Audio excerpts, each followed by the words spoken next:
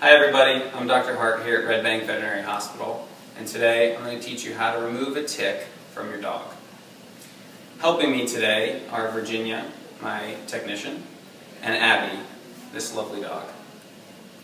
So just for you to all know, it's important to try and remove ticks from your dogs because they can spread diseases to both them and ourselves. As you can see, we've located the tick here on Abby's skin. It'll be important to get your gear ready. In this case, we're using a hemostat, but you can use an ordinary tweezer if you don't have a hemostat.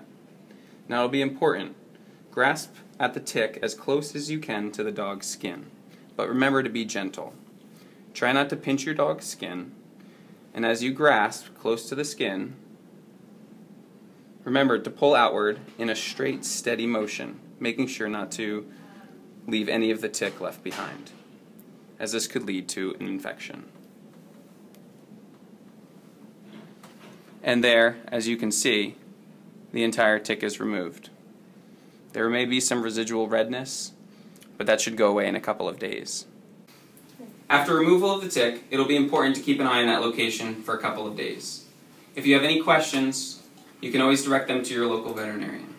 And before I go, I just want to remind you of one thing, and that's tick prevention. With the spring and summer here, and tick season in full swing, it'll be important to provide your dog with the best chance to prevent ticks. Right, Abby? You're a good girl. You're a good girl. Let's go and have some fun.